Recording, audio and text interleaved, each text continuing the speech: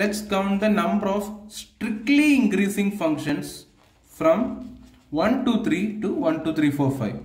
Okay, so here we are going to count number of strictly increasing functions. Okay, so first observation is that when it is strictly increasing, of course f of 1 is less than f of 2 less than f of 3, right? So we get to know that all of these three values are distinct, right? And they are coming from this set, right?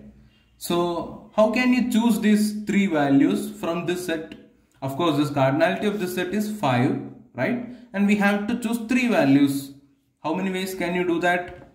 We can do that in 5 choose 3 ways. Okay, so let's say we selected these three values from these 5 values. Obviously we can do that in 5 choose 3 ways. Let's say we selected that. Do we have to do anything more? Okay, so let's say what the three values that we have selected are 1, okay, 3, 5. Okay, let's say these are the three values we selected. Once we have selected, automatically the lesser value among these three will be for f of 1. Okay, and the second lesser value will be for f of 2. Okay, and the larger value will be for f of 3. Okay, so once we have selected these three values, there is only one way we can map it.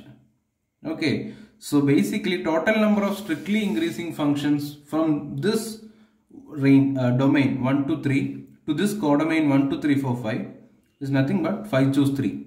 So number of strictly increasing functions equal to 5 choose 3. What is 5 choose 3? 5 choose 3 is nothing but 5 factorial by 3 factorial into 2 factorial. Okay, 4 into 5 into 2 is 10. Okay, so there are 10 strictly increasing functions from 1 to 3 to 1 2 3 4 5. Okay,